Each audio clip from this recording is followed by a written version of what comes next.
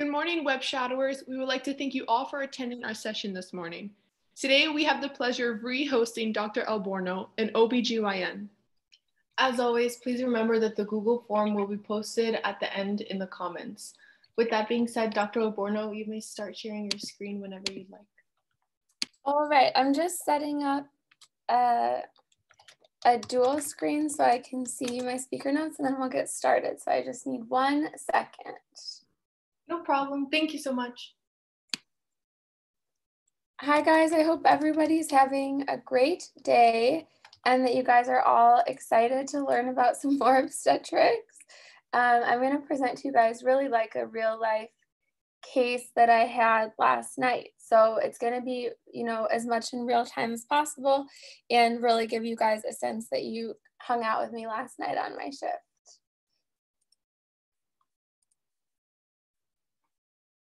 Okay. All right, perfect. So let me go ahead and start sharing my screen.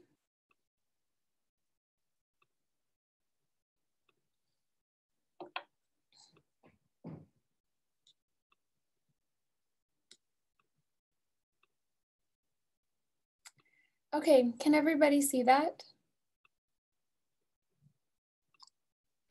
Yep. Okay, I'm going to go into presentation mode so you guys have that.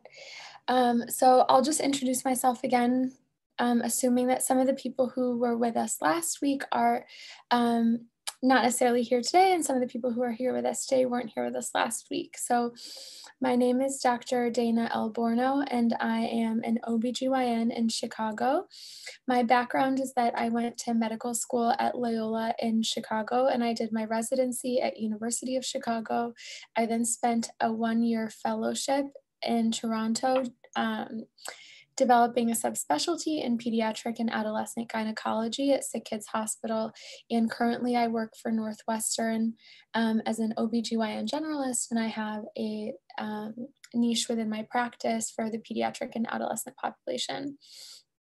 So I'm going to kind of breeze through the introduction to obstetrics, both as a reminder for the people who were with us last week, but also as a quick primer for people who weren't with us last week. So of course, pregnancy is the state of having products of conception, i.e. an embryo, implanted into the uterus, or occasionally somewhere else in the reproductive tract, like the fallopian tube, the ovary, outside of the uterus, and that would be called an ectopic pregnancy, but we are not talking about that today.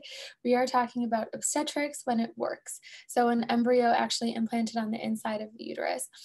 And of course, even when everything goes as planned, the embryo being implanted on the inside of the uterus as it grows is going to cause really a myriad of physiologic changes in a pregnant woman that are going to affect every organ system, everything from the circulatory system to the strain put on the heart to how the lungs breathe and the reserve left in the lungs, really truly every organ system. The pregnancy is divided into 3 trimesters. The first trimester ends at 14 weeks gestational age. The second trimester ends at 28 weeks, and the third trimester ends with delivery. Just for a reminder, we date a pregnancy from the first day of the last menstrual period prior to the ovulation that led to conception and implantation. So a cycle starts on day 1 with bleeding. Day 14 is usually when ovulation occurs. Around ovulation is when the sperm and the egg will meet, create an embryo, and move from the fallopian tube where they met into the uterus, where they will implant about 5 to 7 days later. But for our intents and purposes and for continuity and clarity, we always talk about dating a pregnancy from day 1 of the last menstrual period. Important periods of time to know within a pregnancy, aside from the trimesters, are periods of time when the baby would survive if it was delivered on the outside prematurely. So the edge of when a baby would survive versus wouldn't survive if delivered early, either for a medical reason, for maternal health, or a fetal reason for fetal health, or if it just happens spontaneously, that's called viability. And classically, we think of the edge of viability as being 24 weeks, at which point, if a baby were to deliver, would most likely survive on the outside. And we'll talk a little bit more later about the implications of prematurity, and of course, survivability is not the only thing. We're also talking about meaningful survivability. So we'll talk a little bit more about the implications of prematurity on a later slide. From anywhere from 24 to 37 weeks is considered preterm, at which point the fetus may incur some of those implications of prematurity, whether it's, difficulty breathing, difficulty with the GI tract, and so on. And again, we'll cover that later. 37 to 42 weeks is considered term, and then 42 weeks and beyond is considered post-term. Important obstetric terms. Whenever we talk about a patient, we always review how many times she's been pregnant and how many times she's delivered a baby, excluding terminations and miscarriages. So we have a very quick and elegant way that we describe this in a language that all obstetricians understand. So whenever we describe to a patient, to another OBGYN or to a nurse or, to a colleague, we're always speaking in terms of G's and P's. G standing for gravida, meaning how many times has the patient been pregnant, para meaning how many times has she actually delivered a baby that was either term or preterm. And we break up the P into further subcategories of term, preterm, abortions, and living. Abortions being a subcategory that encompasses both elective terminations and spontaneous miscarriages. So for an example, if I was to say that, this patient is a G1P0, that means she's pregnant for the first time. If I were to say she's a G3P2002, just from saying that, I know that she's currently pregnant because she's been pregnant more often than she's delivered, i.e. that her G's and P's don't add up, so she must be pregnant. I know that her previous 2 pregnancies were term deliveries and that she has 2 living kiddos. If we look at the next one, a G3P2103, from looking at that, I know she's been pregnant 3 times. She's had 2 term deliveries, 1 preterm delivery for a total of 3 living kiddos. The next patient is a G5, but she's had 5 miscarriages or terminations. We actually can't tell from that classification, but G5P0050 means no term deliveries, no preterm deliveries, 5 terminations less than 20 weeks, whether that was spontaneous or intentional, and 0 living kiddos. The next one is a little bit tricky, a G3P3002. So this patient was pregnant 3 times, had 3 term deliveries, but only has 2 living kiddos, implicating that she had 1 neonatal or infant demise. And we further explain these categories by terms that you'll hear very often in obstetrics, with nulliparous, meaning she's never been pregnant, primiparous, meaning it's her first time being pregnant, and multiparous, meaning she's delivered before. So dating is everything in a pregnancy, and we're going to talk about this a little bit more with our case, but essentially it determines all management. How far along a patient is in her pregnancy determines how long her baby has had to develop on the inside, which also implicates whether or not we would resuscitate a baby. Is it viable? Would we recommend delivery for this condition or not? Is the benefit of getting the baby delivered higher than the risk of getting the baby delivered at this particular tipping point in her pregnancy? So dating is really important to us, and a well-dated pregnancy means she has either a first trimester ultrasound that is consistent with her last menstrual period, and that the last menstrual period is based on regular periods that have predictable ovulation and predictable dating. If you have a really consistent last menstrual period, but you don't have a first trimester ultrasound, we would want your ultrasound to be at least less than 20 weeks to be considered well dated. And if you don't know your last menstrual period, but you have a good first trimester ultrasound, that's still considered well dated. Other ways that we can kind of guesstimate that the patient is beyond term is if it's been 36 weeks since a positive pregnancy test, if it's been more than 30 weeks since the fetal heart tones were heard on an external Doppler during an exam. All of those things would reassure us that the patient is term and that it would be safe to proceed with an elective delivery based on the patient being term. So I'm going to go ahead and get started with our case. So our case is a 24-year-old G3P0202. So look at those numbers. She's been pregnant 3 times. She's had 2 prior preterm deliveries and 2 living kiddos.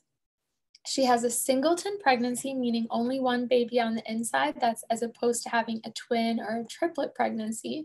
And she presents at 34 weeks and 0 days by last menstrual period, consistent with a first trimester ultrasound. So this tells us that she's well dated in this pregnancy. And she had a large gush of fluid that woke her up in the middle of the night. She woke up in a puddle and she's still leaking fluid. She is not reporting any contractions. So when we go to triage to see this patient, we're going to start thinking about what questions we're going to ask her. So the 4 cardinal questions of obstetrics are you having vaginal bleeding? Are you having contractions? Is the baby moving? And are you leaking fluid? So those questions are really unique from a typical history that you would take for a patient, for instance, who wasn't pregnant and had a headache. Those questions are important to ask every pregnant patient to get a better sense of what potentially is happening with the baby in her uterus and her pregnancy overall. In addition to that, you're going to ask her prior obstetric history, prior surgical history, gynecologic history, meds, allergies, family history. Once we get through the history, then we're going to take vital signs and do a standard physical exam. In addition to the standard physical exam that you guys probably learned with your family practitioners, we're also going to do an obstetric exam assessing the baby on the inside. The first thing that we're going to check is fetal lie. So that's assessing the longitudinal axis of the baby from the head to the toes. Is it in the same axis as the mom, meaning longitudinal? Are they perpendicular where the baby is transverse, or is the baby oblique to the longitudinal axis of the mom?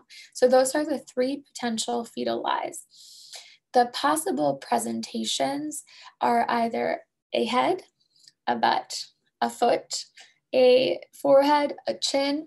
Essentially, presentation just means whatever is the presenting part. When you reach into the cervix, what do you feel? When you look with ultrasound, the lowest fetal part that is presenting in the lower uterine segment, that's the presentation.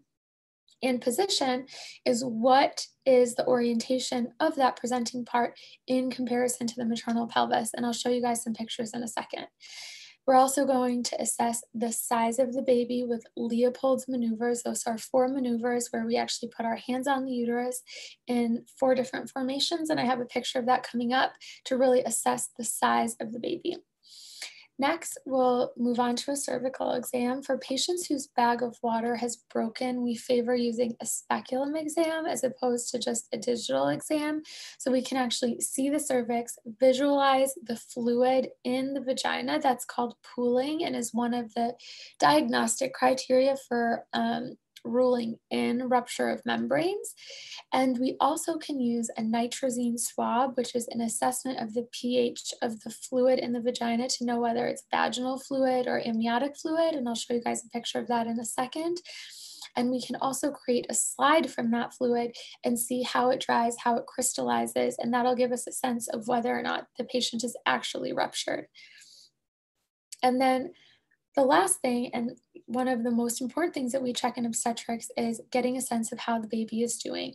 And usually we get a sense of how the baby is doing in triage with a non-stress test where we put the mom on a fetal heart monitor and we listen to the baby's heartbeat and we look at the tracing. And I'll show you guys an example of that. And I'll talk you through some of the terminology of how we talk about a fetal heart rate tracing. So over here on the left side of the screen, you can see the various types of fetal lies, both a longitudinal lie with either a vertex, meaning a head presenting part, a breech presenting part, meaning a butt, or a transverse lie, which is the longitudinal axis of the baby is perpendicular to the longitudinal axis of the mom. Then if you look on the right side of the screen, you'll see the different types of positions for these different presentations. So there are different positions that the baby can take, even if it's head down, where the back of the head can either be up towards the top of the mom's pelvis, and that's a favorable presentation or a favorable position for delivery, because then the baby is coming facing the floor, looking towards the ground. So the head automatically flexes as it comes through the maternal pelvis, giving the maternal pelvis the smallest diameter of the baby's head, which allows for an effective and easier second stage of labor where the mom is actually pushing the baby out. Any of these that say occiput anterior are really favorable positions for pushing. Of course, last night I delivered a patient who was right occiput posterior, meaning the baby is coming out, as we describe it, sunny side up, meaning as the baby is coming out of the vagina, it's looking up towards the ceiling. And as the baby is coming out, it actually extends its head to come out into the pelvis, which gives a larger diameter of the baby's head to have to go through the maternal pelvis. So it's a longer second stage of labor, meaning it takes longer for the mom to push out that baby and can cause worse perineal tears. Now, if you look down here, the chin can actually present, and that's what's called right mentum posterior or left mentum anterior. Mentum just meaning the chin. And that can be a dangerous presentation because the head can overextend if the mentum, meaning the chin, is anterior. But if it's posterior, then it'll kind of naturally flex into the pelvis.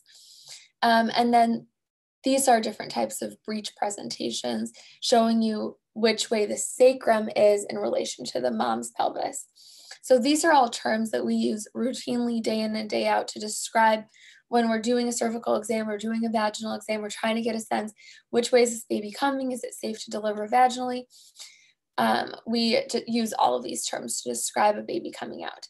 Now, importantly, we don't do breech vaginal deliveries. So these longitudinal lies where the butt is presenting, we will not do a singleton, meaning a single baby, not a twin delivery. We will not deliver that in a breech presentation. And I'll talk about that a little bit later and why that's an indication for a C-section. This slide is explaining Leopold's maneuvers. So Leopold's maneuvers are these 4 maneuvers, essentially where you use your hands to outline both the uterus and the baby to get a sense of how big the baby is. And that's really something that we do just with experience and time to really be able to correlate what you're feeling with how big a baby is. So the first maneuver is, as you can see, facing towards the mom and using your hands in a forward position along the top of the uterus and trying to feel the fetal parts in the upper pole of the uterus. And that's really to assess both the contour of the top of the uterus and to try to get a sense of what fetal parts are up there. Is it a butt? Are there feet up there? Just to try to feel the fetal parts and see what's going on in the top of the uterus. The second maneuver is really to place your hands on either side of the maternal abdomen as shown in the picture. And then with this maneuver to try to determine where the fetal back is. So once you get a sense that maybe there's a butt and some feet up at the top of the fundus, at the top of the uterus, then you're going to move down and say, okay, which way is my back facing? Is it to my right hand side? Is it to my left hand side? The third maneuver is to see what is the presenting part. So that's using your thumb and 4 fingers to really get your hands around whatever is presenting and to kind of move it from side to side, get a sense of if it's engaged in the pelvis, does it move up, does it move to the side? And also to try by feel to know whether it's a head or not. The fourth maneuver, you're going to turn your body so that your back is facing the mom and you're going to use your hands on the opposite side. This last maneuver is to further identify what fetal parts are in the lower part of the uterus. To see again and to confirm, okay, the back feels like it's on the right. I feel like some hands and some smaller parts on the left-hand side, for instance.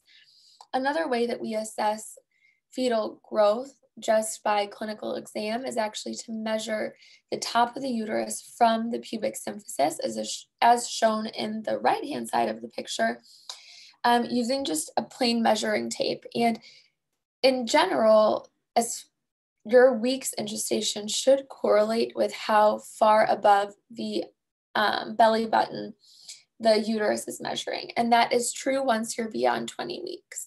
So we start measuring the uterus pretty routinely at 24 weeks, because at 20 weeks, patients usually get an anatomy scan that assesses the baby's growth. And then at 24 weeks, we start measuring with a measuring tape in every clinical visit to see if the baby is growing appropriately.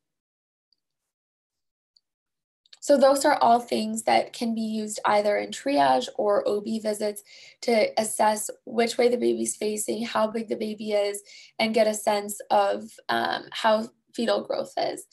Certainly, we also have ultrasound that we can use in the second trimester, third trimester to assess fetal growth. And this is showing you the ultrasonographic views that we can get at the bedside, where we first look at the head and we get a head circumference and we get a biparietal diameter measuring across the thalamus in the brain in a view where you also see the cavum septum pellucidum, which is a structure that's only present in fetal brains. So getting this view, you can see on the right-hand side what it looks like as a cartoon, as a drawing, and then the left-hand side what it looks like in real life. When you get that view, you freeze your ultrasound and you check both the head circumference and a biparietal diameter. And you can see the biparietal diameter, that arrow is pointing to a perpendicular axis to the axis of the thalamus. And then you can also measure an abdominal circumference in a view where you see both the umbilical vein in the liver and you see a bubble in the stomach. This you can't see as well on the left-hand side, but I think the diagram in the cartoon gives you a sense. And a femur length you can also use to further plug in all of these numbers into what's called the Hadlock equation to get a sense of the baby's growth. So I use this a lot in triage. If, for instance, the patient doesn't get care with us, we're trying to see how far along she is. Maybe she's never been scanned before. Maybe she had a really early scan, but then not again since, and we suspect she's going to deliver preterm. It's really important to know an estimated fetal weight when you're going to call the NICU and say, hey guys, we have this baby delivering early. I need you guys to come for delivery. One of the questions they'll ask you is, how big do you think the baby is? And that'll really help them counsel the mom in terms of survivability and resuscitative efforts. So these are some of the tests that we would use to rule in rupture of membrane. So I don't know if you guys remember when we were talking about the physical exam, we said we like to use a speculum, which is actually an instrument that allows us to look inside the vagina, to look for pooling of vaginal fluid. And inside of that vaginal fluid, we can dip a cotton tip applicator that has a pH detector on it. And if the pH is basic, the nitrazine detector will turn blue, and if it's acidic, it'll stay yellow. And vaginal fluid is classically known as being acidic fluid, and amniotic fluid is well known to be more basic. So if you do have amniotic fluid that has gotten into the vagina, then it would change this nitrazine test. Now, it's not a hard and a fast rule because there are some false positives. Blood, semen, certain lubricants, and certain infections like bacterial vaginosis or trichomonas can all change the pH of the vaginal fluid and lead to a false positive with this test. This on the right-hand side is a slide that looks at ferning. And essentially, we take a swab of the vaginal fluid, we put it on a mount on a slide to dry, and then we look at it under a microscope. Under a low power resolution, dried amniotic fluid, because of the estrogen in the fluid, will cause the salts in the amniotic fluid to create this fern-like pattern, which does not happen with vaginal fluid, does not happen with urine. So if you're ever trying to tell and you're not sure, this is another test that you can use. Sometimes you'll have an equivocal test, meaning your nitrazine's positive, your ferning is kind of, you're not sure, seems positive, but it's not super classic. A test that you can use for higher sensitivity is something called a ROM+, which actually detects two amniotic fluid proteins, alpha-fetoprotein and IGF-BP1. Both of those protein markers are present in amniotic fluid either in the second trimester or third trimester in high concentrations and are not present in vaginal fluid. So detecting those proteins in the fluid in the vagina would really increase the chance that the patient is truly ruptured. So for a preterm patient, when the decision is so high stakes and will really determine if you're going to deliver a preterm baby, you really have to know if she's truly ruptured, and this is something else you can do. So this is an example of a fetal heart rate tracing. So as I said, one of the things that we're assessing in triage is how is the baby doing on the inside? And is the baby getting normal circulation? Is there an infection? Is the baby well oxygenated? Do you have any concerns about any kind of a placental issue that's preventing the baby from getting normal circulation? And to get a quick and dirty kind of assessment of whether or not the baby's doing well on the inside, we can look at a non-stress test where we actually look at the baby's heart rate from beat to beat and we measure it over 20 to 30 minutes. And what you guys will notice here is that the baby's heart rate is usually, I know these numbers are a little bit blurry, but this number on the left-hand side where the fetal heart rate tracing starts is 150. And you'll notice that that's usually where the baby spends most of its time, is around 150. But then there are occasional times that the baby's heart rate will go up by more than 10 beats and will last for more than 10 seconds. And that's a good thing. That's called an acceleration, where the baby's heart rate goes up from the baseline for a period of time and comes back down.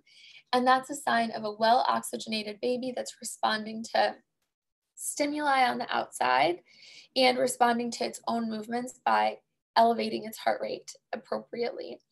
Sometimes you'll look at a heart rate tracing and it's pretty flat. One of the things that we can do to assess if the baby will have an acceleration is actually put a little vibrating stimulator on the outside of the belly. And usually if the baby's sleeping and that's why the heart rate tracing just looks a little bit flat, that will usually wake up the baby and give us a nice accel and reassure us that the baby's oxygenation is normal and that reflex is still present. One of the other things that you'll notice is that there's some variability from beat to beat. We say it's usually around 150 at the baseline, but you'll see that it's kind of like 149, 150, 151, 152. That's a good thing. Beat to beat variability, again, shows and reflects a sign of a well-oxygenated baby that's kind of responding to changing stimuli in its environment and has good variability in its heart rate tracing accordingly. So if that was lacking and the heart rate tracing was flat, had no variability, had no accels, that's telling us that this baby is probably not well oxygenated. Another thing that would be concerning for further circulatory insufficiency from the mom to the baby would be if we saw dips in the heart rate. So a deceleration is a bad thing because that is a reflection that the baby's not getting enough oxygen. There's a fetal reflex that low oxygen levels getting to the brain will cause the heart rate to drop. And if it happens for a short period of time, it could be transient cord compression, like the baby just presses on its own umbilical cord, or with a contraction, the umbilical cord gets a little squished. That's not a big deal. It can happen and it's not concerning. Or if the baby's coming down into the pelvis with contractions, with pushing, as the baby's head gets squeezed, that'll also cause the same reflex for the heart rate to drop, and that's a normal thing to happen. But if the baby's heart rate is dropping in a recurrent way, and kind of like these subtle drops after every contraction, that's a sign that there is some kind of insufficiency in this blood flow from the uterus to the placenta to the baby, and makes us a little bit more concerned about the baby's oxygenation. When we look at these heart rate tracings, we say that it's category 1, 2, or 3. Category 1 meaning it's beautiful, it's perfect, I have nothing to say about it. Category 3 meaning it's a disaster, everything about the tracing is telling us that the baby is not doing well and we got to go for a delivery as soon as possible. Category 2 is everything in between. Some things are reassuring, some things are a little abnormal, and then you just got to correlate it with the clinical picture of what else is going on. This here is a category 1 tracing. And the line on the bottom is actually measuring uterine contractions. And for the most part, I'd say we probably only had one. The line is moving around a little bit. It's a little bit quivery, probably just irritability, but I don't really see anything that looks like a true contraction except for in the middle of the tracing. So in terms of what we learned about our baby from our assessment and triage, we found that the baby has a longitudinal lie. We did a bedside growth scan, which confirmed that the baby is measuring in the 50th percentile, around 2,500 grams. We confirmed vertex presentation, meaning the head is the presenting part. And we also confirmed that the amniotic fluid is low, which it correlates with the clinical picture because this woman's bag of water broke. On her sterile speculum exam, we saw pooling. It was nitrazine and ferning positive. So I did not do a ROM plus because the clinical picture is very consistent with rupture of membranes. And on clinical exam, the cervix also looks closed. On NST, it was just the one that I showed you now, which is a baseline of 150 beats per minute. Moderate variability, meaning the heart rate goes up and down from beat to beat in a reassuring way. There are accelerations, there are no decelerations, and there was a rare contraction. So if you guys were on a clinical rotation with an obstetrician or on labor and delivery, and that was the report that you gave me from coming back and seeing a patient in triage, it would be beautiful. That would be all the information that I would want to know.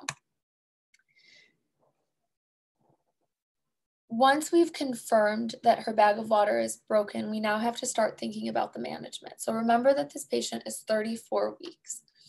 And usually we do not collect a test in prenatal care called group beta strep to test for a pretty common bacteria in the vagina that doesn't affect moms, doesn't create symptoms in moms, but if a baby is exposed to it due to the low immunity of the baby, can cause symptoms and problems, complications for the baby like sepsis, meningitis, pneumonia, and so on.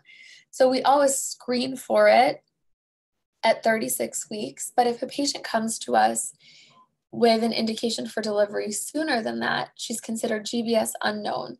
And if she's preterm, like this patient is, she needs to be treated with antibiotics to cover her just in case. We also collected a urinalysis, urine cultures, and vaginal swabs to screen for infection, because infection is one of the common causes of why the bag of water might break so early and outside of the context of labor. The last thing that we'll want to know is what her cervical exam is exactly so that we can figure out how to best induce her labor. So when we do a cervical exam, and we actually put a finger inside the cervix and we feel the cervix, we're not only looking for how open the cervix is, we're also looking for how thinned out it is, how low the baby is in the pelvis, and the consistency of the cervix, as well as the position in relation to the baby's head.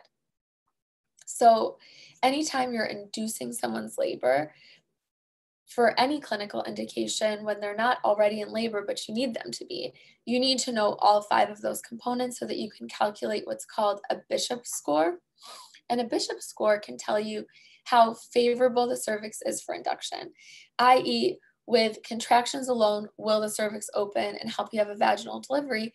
And if the Bishop score is low, i.e., lower than 6 or 8, depending on the literature that you read, then that would be a sign that there needs to be a step prior to contractions to help give the cervix a little bit more give so that with contractions, the cervix actually opens. So this patient, when we checked her, she was 1.5 centimeters dilated, 50% thinned out. So what that means, thinning out, is that a typical cervix is around 3 to 5 centimeters long prior to the onset of labor. During labor, the cervix is going to become paper thin and kind of continuous with the lower uterine segment. So anywhere in between 5 centimeters and paper thin is going to be a percentage of how thinned out it is. So 50% thinned out means she has about 2.5 centimeters left of cervix in the long axis. It has a medium cervical consistency, meaning it's starting to soften, but it's not completely soft. And the cervical position is mid, meaning that in relation to the baby's head, the cervix is not behind the baby's head, nor is it in front of the baby's head, where the cervix should end up in order to affect a normal vaginal delivery. So to calculate a Bishop score for her, she would get a 1 for cervix, she'd get a 1 for cervical effacement, she would get a 1 for station, a 1 for cervical consistency, and a 1 for cervical position. So that would be a total of 5, meaning she's not yet favorable and would need some kind of ripening to have a more favorable cervix for induction of labor. And we'll talk about that a little bit more on our next slide. So her diagnosis is premature, preterm rupture of membranes at 34 weeks.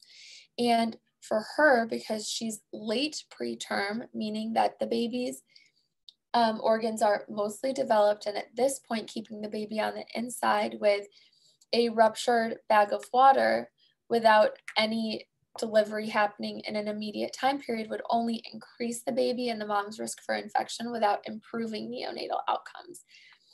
Less than 34 weeks, there's benefit to keeping the baby on the inside to grow a little bit more. And even though there's a higher risk of infection, it's worth it to keep the baby on the inside to grow. But after 34 weeks, that tipping point changes, at which point the baby's grown pretty well and the risk of infection is high enough that the benefits are outweighed by the risks. So the treatment is to induce labor and get the baby out. So PPROM again means preterm, prior to 37 weeks.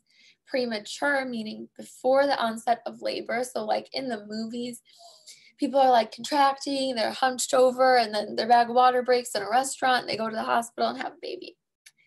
But in real life, sometimes the bag of water just breaks and they're not in labor at all. And that's a premature rupture of membranes. And rupture of membranes, of course, meaning that the amniotic sac around the baby now has a hole and opening in it, so the amniotic fluid is running out. Why does this occur? Why would somebody PPROM and break their bag of water so early in their pregnancy? So like this patient, she's had 2 prior preterm deliveries, and that's a risk factor for it to happen again. As I told you guys before, anytime someone asks you, why does this occur? What's a risk for this to occur? You just say, well, if it happened before. A history of this thing happening before is a good predictor that it might happen again to this patient. If they have a short cervical length throughout their pregnancy, they're at a higher risk for the shearing forces on the amniotic sac to cause it to break and to have an early rupture of membranes. Any kind of bleeding can cause uterine irritability and increase the inflammation on the amniotic sac and cause it to break early. Low body mass index, low socioeconomic status, cigarette smoking, illicit drug use, infection in the membranes or the uterus or anywhere in the abdomen, like an appendicitis, can sometimes lead to PPROM, or a cholecystitis, an infection in the gallbladder. More classically, we think about chorioamnionitis, which is an infection in the membranes and the uterus itself.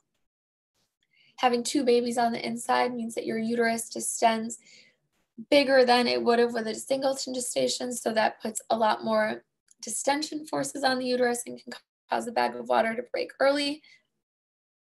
If there's a uterine anomaly where the uterus has an abnormal shape, that can also cause it to distend poorly and for the bag of water to break early, as can other maternal conditions like preeclampsia, because of poor circulation to the placenta and a poorly vascularized amniotic sac, which is just weaker and can break more easily. And lastly, medical procedures can cause PPROM, like an amniocentesis, where we put a needle on the inside of the amniotic sac to pull out fluid, either to diagnose infection or to assess the fetus's genetic material for a suspected chromosomal abnormality. So what are the outcomes of PPROM? What happens when somebody has a rupture of membranes preterm? What can you tell them? You can say that regardless of what we do, about 50% of patients will go on to deliver within a week. Your latency, meaning the time between when your bag of water broke and the time to when you'll go into delivery, increases if you are earlier in your pregnancy. So if your bag of water breaks at 25 weeks, the obstetric best outcome would be to keep you pregnant until 34 weeks. And the likelihood that that would happen is pretty low to keep you pregnant until 34 weeks, but you have a higher likelihood of staying pregnant beyond that 1 week latency that's predicted for 50% of PPROMs because of how early your bag of water broke. There's a 15 to 35% risk of infection. Once the bag of water is open, then vaginal bacteria and bacteria from the rectum, the anus, can kind of ascend and travel into the bag of water in the membranes, which can cause chorioamnionitis. And about 2 to 5% of the time, the sudden drop in volume inside the uterus can cause shearing forces on the placenta, which can cause it to prematurely separate from the lining of the uterus. And this can either be clinically recognized abruption with bleeding that comes out of the vagina and out of the cervix and you see it, or it can be a obstructed abruption where the placenta is far from the cervix and the bleeding is all happening in the middle of the placenta. And our only indication that this is happening is that the baby's heart rate tracing looks poor, and the mom is having severe abdominal pain. And we would start to suspect that maybe the placenta is separating early, and that would be an obstetric emergency and an indication for immediate delivery. So what are the risks to the fetus? The main risks to the fetus are risks of prematurity. So remember I told you that a baby is supposed to stay on the inside for at least 37 weeks because it's developing vital organs, and those vital organs are becoming mature on the inside to be able to transition to life on the outside. If the baby is born early, it has not yet undergone this process and is at risk of developing respiratory distress syndrome because the lungs are poorly developed, sepsis from increased risk of infection, necrotizing enterocolitis because the intestines are poorly developed, don't have good circulation yet. And when they're on the outside and the circulation isn't coming from the mom, parts of the bowel can actually have poor oxygen, become ischemic and necrotic, and that would be a surgical emergency. Intraventricular hemorrhage due to weak blood vessels in the brain that can bleed very easily when baby comes onto the outside. And also, these patients who have PPROM have an increased risk for neurodevelopmental delay compared to prematurity from other etiologies due to increased white matter destruction related to PPROM. Probably related to infection, if I had to guess. I'm not really sure, but it's just something that's been clinically recognized. If the bag of water breaks before the baby is viable or around the time of viability, remember viability meaning at what point would the baby survive on the outside if it were to deliver early. If there was a pre-viable PPROM, that's usually associated with stillbirth or neonatal death. Even if the baby continues to grow on the inside, the lack of amniotic fluid being around the environment where the baby is growing is going to prevent the lungs from developing at all. It's called pulmonary hypoplasia. That is not a condition that is consistent with life. And also because of the lack of fluid in there, the baby is going to have what's called Potter facies because the face is pressed right up against the uterine wall, and limb contractures because the limbs on the inside could never extend and flex normally. So if for whatever reason a patient decided to maintain the pregnancy and she wants to try and see what happens, understanding her risk of infection and understanding the potentially poor outcomes for the baby, we would just have to counsel her that, hey, listen, even if the baby stays on the inside and you don't get infected and we just wait and watch and see what happens, this baby's predicted to do pretty poorly on the outside once detached from the placenta and relying on its own lungs to breathe because the lungs cannot develop surfactant, a very vital protein to help the alveoli distend with breath and exhale with breath. And the lungs would essentially be hypoplastic, poorly developed, and not functional. I think that that's a really important point to bring up because a lot of people, when I tell them I'm an obstetrician, they're always like, oh my God, what a happy job. And they're right. It is happy some of the time, but some of the time it's devastating. Having to tell a mom who has been carrying her pregnancy for 5 months that now her bag of water is broken and no matter what she does, the baby's lungs are not going to develop, and the baby's never going to survive on the outside, and that we're recommending an induction to terminate her pregnancy. I mean, those are hard conversations to have, especially for a desired and a planned pregnancy. You know, a family at 5 months is planning their whole life around this baby coming in another 4 or 5 months. So I think that that's a really important thing to be aware of as you're considering a job in obstetrics and gynecology, that yes, our job sometimes is a very joyful moment, and there are tears of joy that you shed probably on every shift, but there's also moments that are really soul crushing. Just a second to get my breath, and then we'll keep going.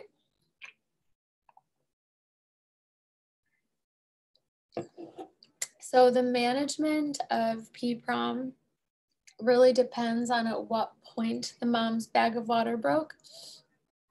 And that'll really help dictate that tipping point at which the risks of keeping the baby on the outside are outweighed by the benefits of the baby growing on the inside, and then when it's time to move towards delivery. And I'll give you an example. If a baby's bag of water breaks at 30 weeks, and you know the obstetric intention is to keep the baby in for another 4 weeks. I'm okay. I'm still in here. Thank you so much. Sorry about that.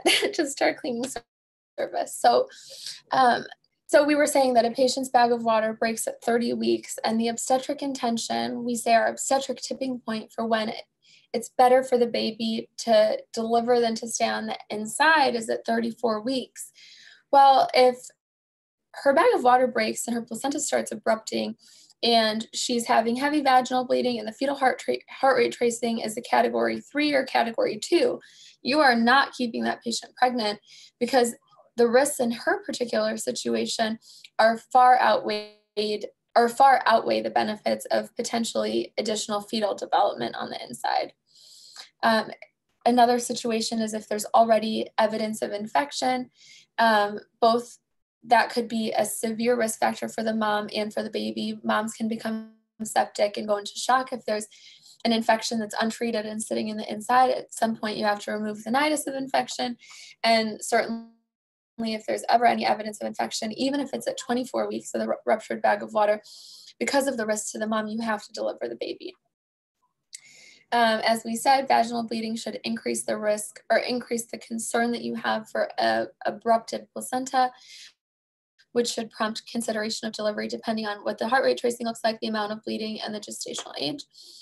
So in our situation, the mom was 34 weeks gestational age, meaning it's very reasonable to move towards delivery. The baby's lungs should be pretty well developed to be able to transition to life on the outside, as should all the other organ systems.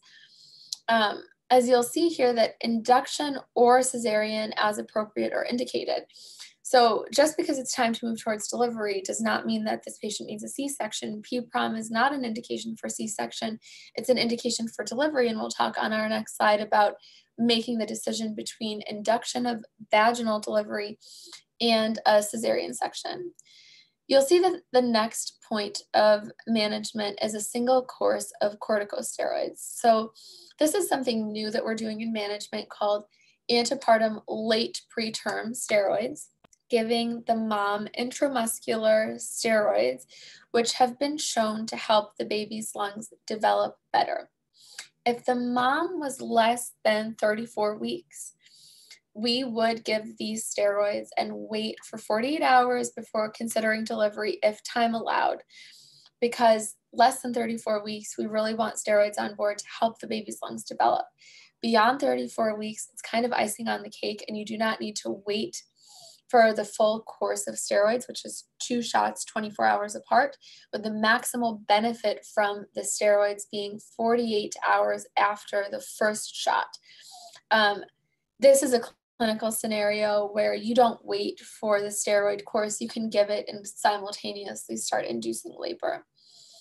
GBS screening and prophylaxis is indicated. So as we said, her GBS status was unknown. And remember, GBS is group beta strep, an infection that is present in around 20% of women at any given time, has no implication for mom, can have an implication for baby, and that we screen for it in all pregnancies at 36 weeks. Her GBS status is unknown, and because she's preterm and the baby's at higher risk of infection, we would treat her with penicillin. And certainly if the patient is showing any signs of intraamniotic infection, either with fetal tachycardia, meaning an elevated fetal heart rate, maternal tachycardia, meaning an elevated maternal heart rate, a maternal fever, or fundal tenderness, where you press the patient's abdomen and she's like out of control tender, those would all potentially be signs that chorioamnionitis and intrauterine infection has already started. And then you would actually treat with more aggressive antibiotics like IV ampicillin and IV gentamicin, as opposed to just doing the penicillin alone. So in terms of whether or not to do an induction of labor versus a C-section, these are kind of general rules of when we would move straight to a C-section. So if you have concern for fetal well-being, remember that patient I told you about, 30 weeks, vaginal bleeding, shit tracing, sorry, excuse my language. I'm post-call, so my, French starts to come out a little bit, but she has a category 3 tracing, she has vaginal bleeding, she has a closed cervix.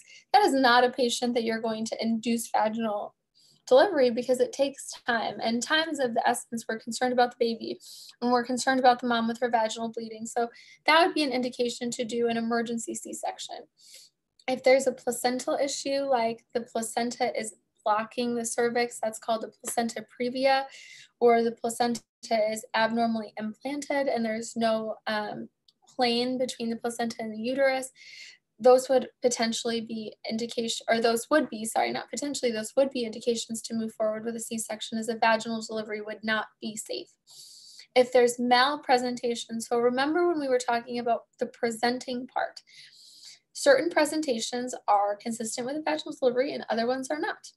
In general, it's only a head presenting that is consistent with a vaginal delivery when you're talking about a singleton gestation. A transverse lie with like an arm presenting, it's not going to be a possibility for a vaginal delivery. Longitudinal lie with a breech presenting, remember that's the butt presenting, that is not consistent with a safe vaginal delivery. Or if there's a like forehead presenting, that's an overextended head and that's not safe to do a vaginal delivery. And remember we said the chin can sometimes present, but the chin has to be anterior to be able to flex normally as it comes down. And if it's posterior, then that's really dangerous. It can get super, super hyperextended. So that would be an indication to do a C-section.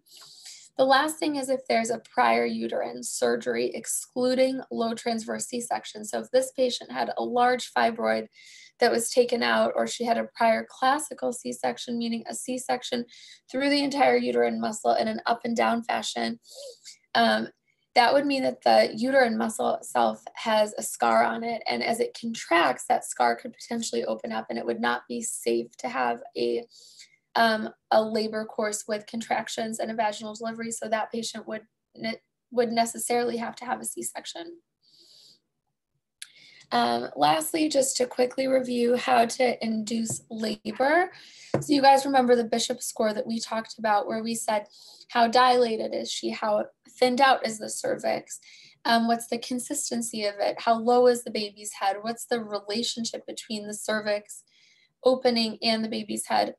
You have to calculate a Bishop score, and based on the Bishop score and how ripe the cervix is, that's the word for it, it's kind of used interchangeably with a favorable cervix, that's really going to determine how you'll induce labor. Because if you imagine that the cervix is the door, the opening to the uterus, if you're just pressing, like knocking on a really hard closed door, it's not going to open. But if that door is made out of Jell-O, probably just push into it a little bit and it opens. So our goal is to make the cervix feel like it's made out of Jell-O. And of course, you have to rule out any contraindications to vaginal delivery, like the ones that we just talked about. Options for labor induction include prostaglandins, mechanical modalities of of ripening the cervix, artificially rupturing the bag of water, and Pitocin to create contractions. So for this patient, her Bishop score was like 5. It's kind of borderline. And her cervix had started that important remodeling process, which is a necessary part of delivery, where the collagen breaks down and the glycosaminoglycans kind of rearrange, and there's increased production of cytokines and inflammation to turn a hard, thick cervix into something that feels like jello. And prostaglandins play a really important part of that cervical remodeling process, and they're naturally released from the amniotic bag and the lower uterine segment as they kind of start to move on each other with early labor contractions. That will release some prostaglandins, which help soften the cervix. If a patient comes to you ready for induction and has not yet had this process happen, then you can use prostaglandins to help soften her cervix, open it a little bit, and make it more favorable for a contraction forward induction with just Pitocin alone.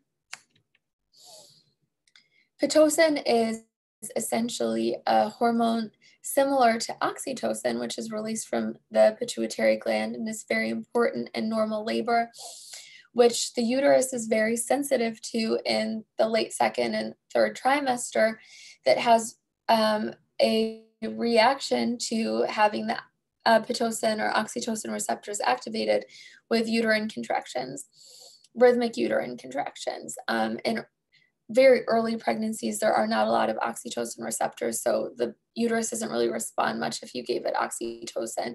In later gestations, there's a lot more oxytocin receptors, and the uterus responds really nicely to Pitocin. The nicest thing about Pitocin is that it only stays in the circulation for about 3 to 5 minutes, so we have to run it as an infusion. It sounds cumbersome, but it's a good thing, because if there's a concern about fetal well-being in reaction to contractions, like let's say you start the Pitocin and your contractions are really frequent, or the baby's heart rate is dropping with every contraction and it looks not reassuring, you can always turn down your amount of Pitocin, and within 3 to 5 minutes, there's going to be less Pitocin in the mom's circulation. And that will be reflected in less frequent contractions or no contractions, depending on where she is in her labor course. So that's pretty much all I have on PPROM and induction of labor. And this is the quote I used last time because I couldn't come up with something new, but essentially I'm so encouraged and optimistic by the amount of people who have joined these web shadowing opportunities. And I'm sure that you're all going to go on to be very smart and capable colleagues of mine in the future, and I look forward to working with all of you. Welcome to our community. I think you'll find that the people that you train with in medical school and in residency are going to be some of the smartest, hardest working people that you'll ever meet, and it'll always push you to be the best version of yourself. So it's a very exciting career. Even when it's tiring, it's always rewarding, and I look forward to answering any questions. So I'm going to get out of this. I'll just give you one reminder that I'm speaking on October 5th on a more gynecologic topic about polycystic ovarian syndrome in adolescents. And I'd love if you guys join me for that talk. I think it'll be really interesting, combining a lot of endocrinology and reproductive physiology all into one lecture. And I'm just going to get out of sharing my screen if I can figure out how to do it. Pause share. Thank you so much, Dr. Elborno. This was such a wonderful and very interesting to learn presentation. We all appreciate you so much. You guys are so sweet. Thank you so much for joining. Everyone make sure I have time for like a couple, probably only like 3 or 4 questions. So do you want me to take some questions or? Yeah. Yes. We will send them over to you. We have some in the chat. Okay, awesome. And everyone who attended, thank you so much. The link to the Google form is now posted, and it's about to be in our Instagram bio. So please remember, you need to fill it out within the next 30 minutes if you want us to receive verification of your attendance. Okay, so I have a question. What if the patient is allergic to penicillin or one of the others that you mentioned? And that's a great question. And that's actually one of the things that we routinely check sensitivities to group beta strep. So if a patient is group beta strep positive and she's penicillin allergic, we'll check the sensitivities of the group beta strep that she has, and we'll check to see if she's sensitive to clindamycin. And depending on how severe her allergy is to penicillin, she may also be a candidate to receive Ansef, which is a cephalosporin. It's still a beta lactam, so pharmacologically similar to penicillin, but there's only 10% reactivity or cross reactivity with allergies. So if she doesn't have like an anaphylactic reaction to penicillin, we'd probably try her with Ansef. And if she does have anaphylactic reaction, then we would know the sensitivities and use clindamycin or vancomycin, depending on the sensitivities. And if the sensitivities are unknown, like for this patient, we didn't know her GPS status. We were treating her empirically meaning on the basis that she might have it and that she's preterm as a preventative measure, then we would probably have to give her vancomycin, which definitely covers group beta strep. I mean, it's a pretty big gun for antibiotics, but if she has a severe penicillin reaction, it's the only option that we have, really. Other questions are, what's your opinion of the medicalization of delivery? So that's a great and a very complex question. I would say that in terms of what I do on a day-to-day basis, I think that we create a lot of space for patients to have minimal medical interventions and safe vaginal deliveries without many interventions. But I think ultimately there's a picture that's painted of obstetricians that were like trying to do all these C-sections and trying to scare all these moms from something their body was like made to do. But the reality is, like, whenever someone tells me like women have been doing this for like hundreds of years, it's like, well, women and babies have also been dying in childbirth for hundreds of years. I mean, the reality is having a baby is the most dangerous thing an American woman will do in her lifetime. And our goal is to minimize that risk and to have a happy, healthy baby, happy, healthy mom at the end of it. So yeah, I mean, sometimes the lavender aromatherapy gets, shoved to the side, and there is an indication to do more medical intervention and either to do a C-section, do a forceps delivery, continuously monitor the baby, like need to give different medications, augment the labor process. But I mean, our goal and our intention is always for a safe labor process, which leads to a healthy delivery of a mom and a baby. And I think if you find yourself in a certain rabbit holes, you'll see that there's all these stories of people who are so afraid of the medicalization of delivery that they have home births. And home births have a well-known risk for an intrauterine fetal demise that's 2 times the rate of a fetal demise happening in the hospital.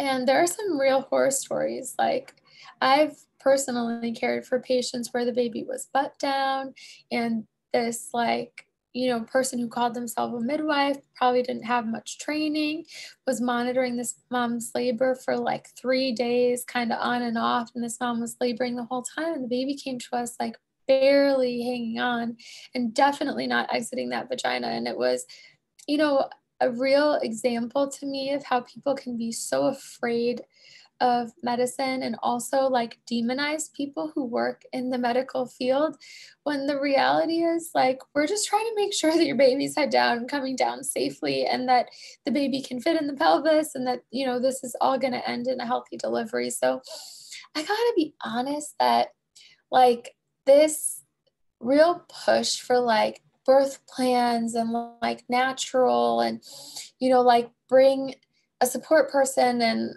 like tell the obstetrician that you're not going to do anything that they recommend, and that's been kind of like a frustrating thing, but I honestly don't interact with it that often. I would say that for the most part our patients are very much on board with us just listen, like, I want to play Enya and have lavender aromatherapy if I can, but at the end of the day, if you're concerned about me, you're concerned about my baby, like, let's get the show on the road and have a delivery whatever way we need to make sure that the baby and I'm healthy. Do I ever have patients who insist on natural vaginal birth instead of C-section, even if it's not safe? I have, and I think the main way that I've dealt with it is just to give them time. If I have time, like if it's a less urgent situation, let's say for instance, they pushed for 3 hours, the baby's still high, we're concerned that the baby's not going to come out of the pelvis, we don't feel comfortable offering an operative vaginal delivery because of the position of the baby and the suspected fetal weight. And we talk to the mom about a C-section. But if the fetal heart rate tracing looks good and the mom is like, absolutely not, I don't want this, I'll talk to them about it. I'll leave, come back, leave, come back. It's kind of like a slower process. And of course, if it's like a true obstetric emergency, like the mom is bleeding out, the baby's heart rate is like crashing, I've never had a patient who's like, no, do not take me for a C-section. I mean, I think they see the urgency in our eyes and they see the urgency on the side of our team. That's like, especially if you have rapport with that patient, they know that you respect them, you care for them, you want to give them transparent communication and time. When they see you say, we do not have time to talk about this and we need to get the baby out, I've never had a person tell me no. Is there a way to move the baby to a better exiting position? Of course there is. It's called an external cephalic version, and it's a way to manipulate the baby from being butt down to being head down. You can do it when the mom has an epidural, and you can give her a medication called terbutaline, which is a beta agonist, which relaxes the uterus. And then you can use ultrasound and manual manipulation of the baby to get the baby into a head down position. And it works about 50% of the time, especially if the mom's had babies before, if the placenta is in the back of the uterus, if the mom's BMI is not too high, and you can actually do like a real good Leopold's and feel where the baby's back is, get hands on the baby's butt in the lower part of the uterus, really push it up, feel the baby's head and kind of do like a forward roll. Like in this direction. And if that doesn't work, you can try to do a backward roll in this direction. Works about 50% of the time. The other 50% of the time doesn't work, but then you have your epidural and then we'll do your C-section. What aftercare occurs with a C-section? So C-sections are like most intra-abdominal surgeries, only complicated by the fact that there's a new baby that needs care. So with a C-section, what really differs from general postoperative care and enhanced recovery is that we really are thinking about the medications that we give and whether or not they're friendly for breastfeeding or not, depending on whether or not the patient's breastfeeding. And we're thinking very much about enhanced recovery because we want the patient to get out of bed, pee, start walking around, showering, eating and drinking, and like caring for herself as quickly as possible to improve like bonding with the baby and being able to care for the baby before she goes home. How often would I say that babies are born in an emergency room? Very, very rarely. I mean, some of my closest friends are ER docs from medical school, and they talk to me often about how they'll do anything they can if a mom is like, seems like she's laboring, to get her up to L&D. Like they will move mountains to get her up to L&D because they're not really that well equipped to handle deliveries in the ER. Obviously occasionally it happens. At my old hospital, we called it a code stork. They would call it overhead and we would like go running to the ER. And it was definitely fun superhero moments for like the crowd's part, and everyone's like, where's OB, where's OB? They just, for people who are comfortable with deliveries, we're really comfortable with it. And the people who are not comfortable with it are very uncomfortable with it. I think ER residents need to have like 5 or 10 deliveries or something to graduate residency, but they'll do that on a rotation with us. It would be very uncommon for them to get those vaginal deliveries just during their ER rotations. I think those are most of the questions. I'll just take this last one. Have you dealt with patients who are drinking or using drugs during a pregnancy? How is this dealt with? Yes, that is very common. We have an opioid crisis in this country, and we have sadly too many patients who are chronic opioid users during pregnancy. The care for a patient like that is a multidisciplinary approach with both addiction medicine involved, maternal fetal medicine involved, psychology or therapy, and potentially psychiatry, depending on whether or not addiction medicine is internal medicine or psych. They might want a psychiatrist involved, and very, very, very close monitoring. Patients who are chronic opioid users, there could be an indication to start them on a long-acting opioid like Suboxone,